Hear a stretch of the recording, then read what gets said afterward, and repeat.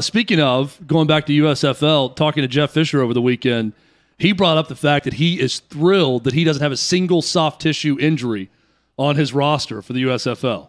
That was a point of emphasis through their practices to get ready for the season, that he was very concerned with that. I would be terrified at that with a 38-man roster. Yes. Oh, and we know how detail-oriented Jeff Fisher is, but they were very careful with that, and he was ecstatic that they didn't have one throughout their preparation for the season. There were a couple of injuries in the game I was watching yesterday between New Orleans and Philly. New Orleans has pretty good defense.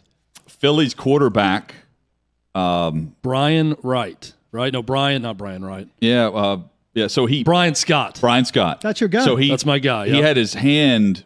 The Aaron Rodgers of Division III. I don't know if it was malicious or not. My guess is probably. I mean, it's what goes on at the bottom of a pile stays at the bottom of a pile. I think Brian Scott's hand. I think his hand stayed there because it was all wrenched, and I mean, it just looked terrible, and he was hurting.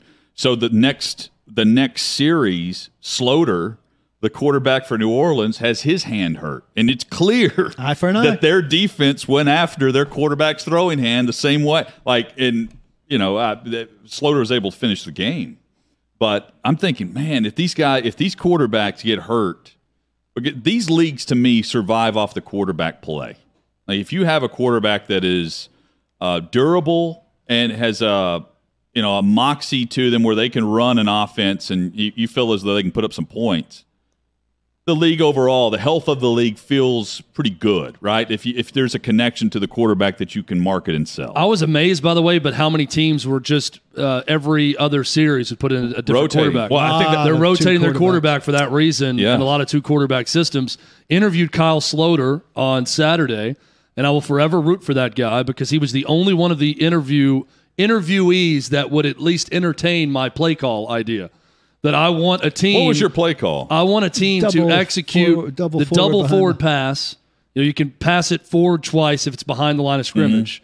But I want to see a team successfully execute the halfback screen where they let the defensive line through, pop it over the line, and I want the running back to catch it like it's a screen and turn and chuck it deep down the field, behind the line of scrimmage.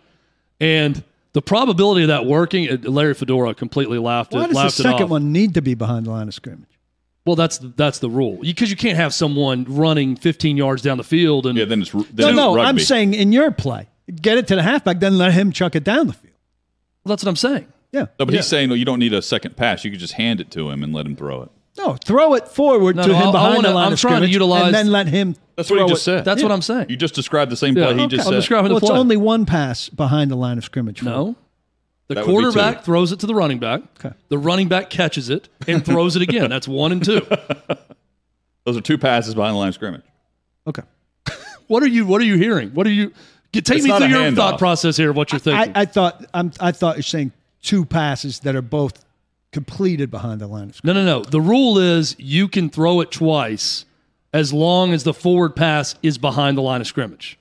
So 2 forward passes, both behind the line of scrimmage. So again, I'll set it up thrown behind the line of scrimmage. Correct. So you throw it, it's a dump-off pass. The running back catches it 3 yards behind the line of scrimmage on a typical halfback setup. And, in fact, it happened in the game, and they turned around. There's no one in front of him. He ran for 8 yards. Well, instead of doing that, you catch it, and it looks like it's set up. You can have linemen downfield. Right. It's setting up like a screen, but I've got a guy on the backside running a post coming back towards my running back, so he catches it, turns like he's going to run, and chucks a post. I accept this play. I want to see that executed and successfully. And none of the coaches, Kyle Sloter, the one player we interviewed, said, I kind of like it. I kind of like the idea. And he's the backup to your favorite quarterback. You're very conflicted. No, he's the starter. He's for New Orleans. Yeah. Unfortunately for him, though, his coach hated Chad's idea. Yeah. So that's out. Fedora's response was, why don't you suit up and be the running back on that play and see if you can execute it?